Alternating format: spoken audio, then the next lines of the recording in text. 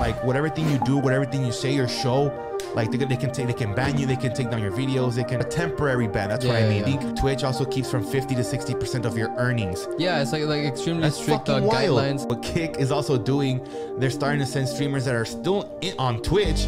They're sending them like a bunch of stuff. I don't know if it's like contracts, but it's like a bunch of merch and a bunch of shit, like to be like, hey, you can make a lot more money from here than on Twitch.